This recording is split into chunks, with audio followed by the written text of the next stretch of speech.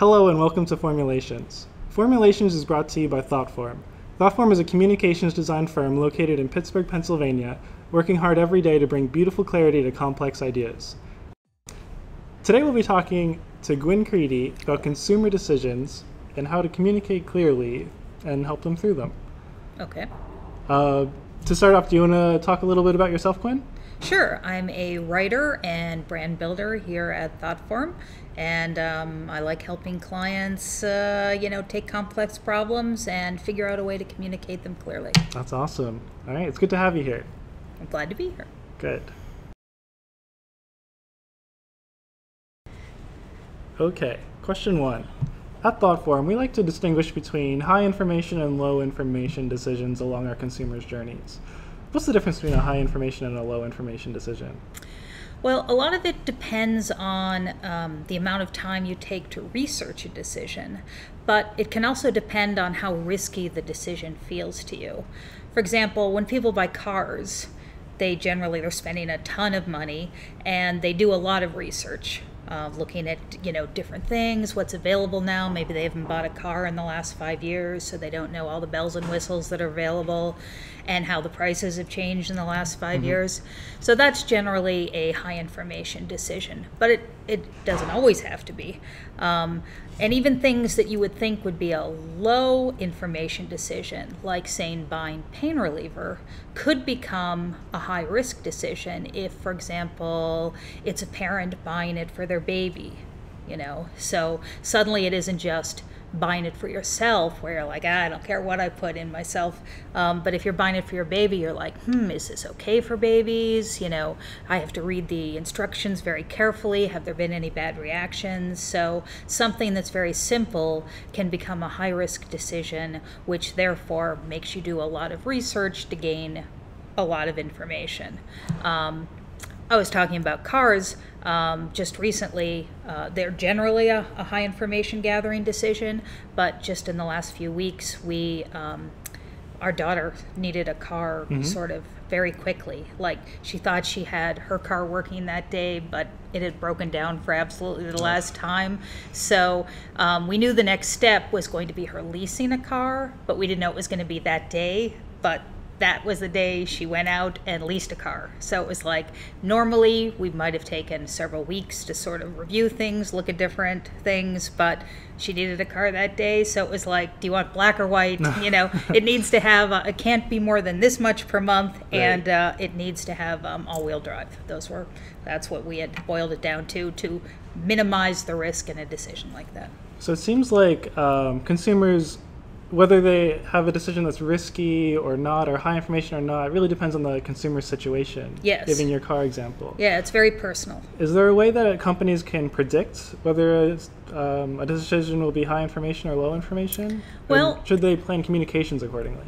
Yes, I think they should definitely plan communications accordingly. And you can certainly talk to your consumers or find them wherever they happen to be on the path. And by talking to them, you start to get a feel for what the range of information needs are, whether it's high need, low need, and what areas the needs are in, so that you can be ready with the information they need when they need it.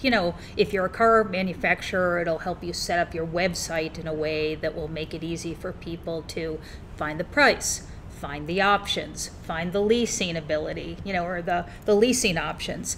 You need to understand your customers' needs in order to know how to aggregate your content and respond to what they need.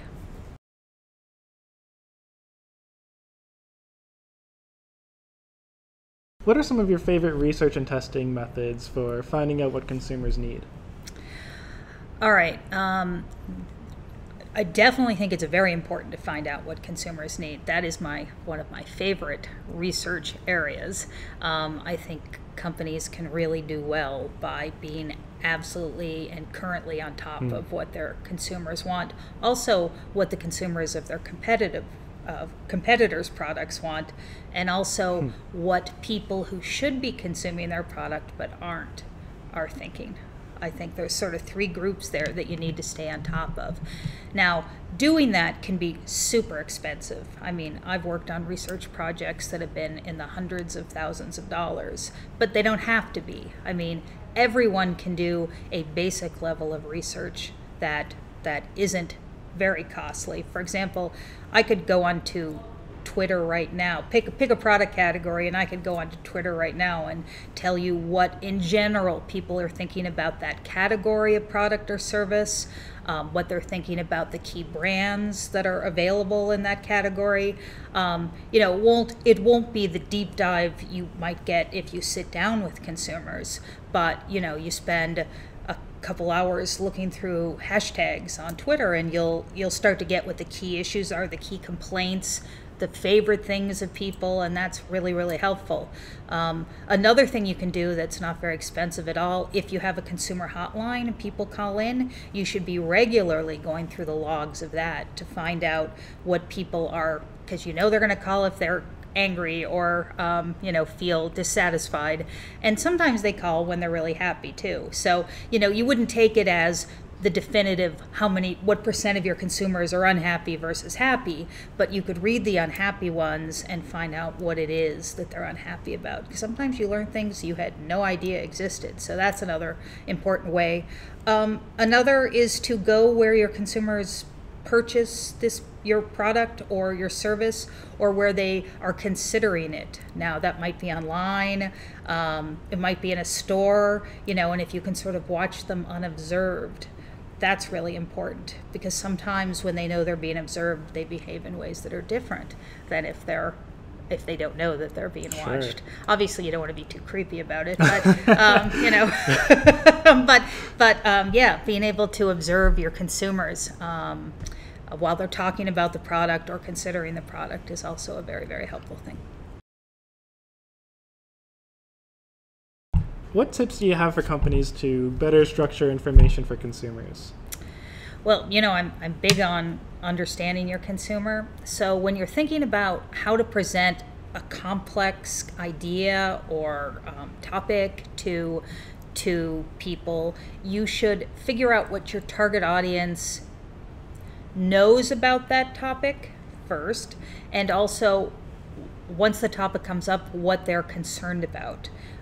Because if you're tailoring your message to your audience, then you should try, you need to be helpful. You need to put yourself in their shoes and think about what they're going to be worried about when the topic comes up, what's going to pop into their head.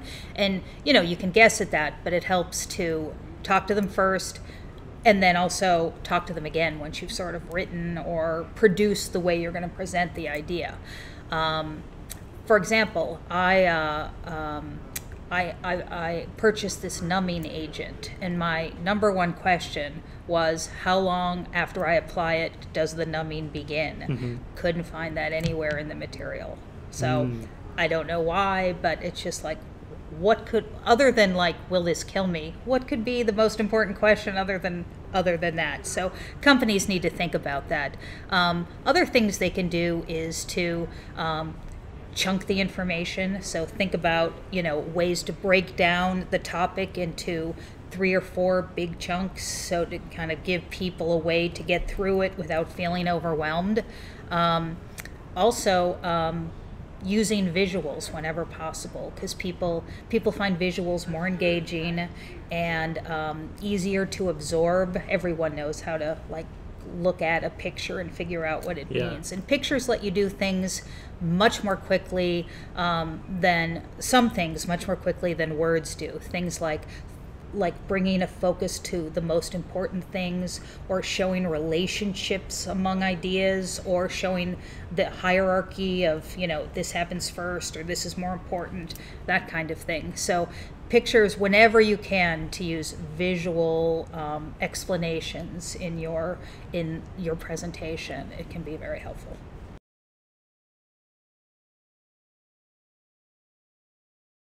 Okay, thank you for joining us. That's about it for today. Thank you, Gwyn, for providing us with all of those insightful answers. My pleasure. And if you're coming to us from YouTube, don't forget to hit subscribe. And don't forget to visit thoughtform.com for lots of other content, including blog posts, white papers, case studies, everything you could possibly need to learn about communication design. Thank you very much, and I'll see you next month.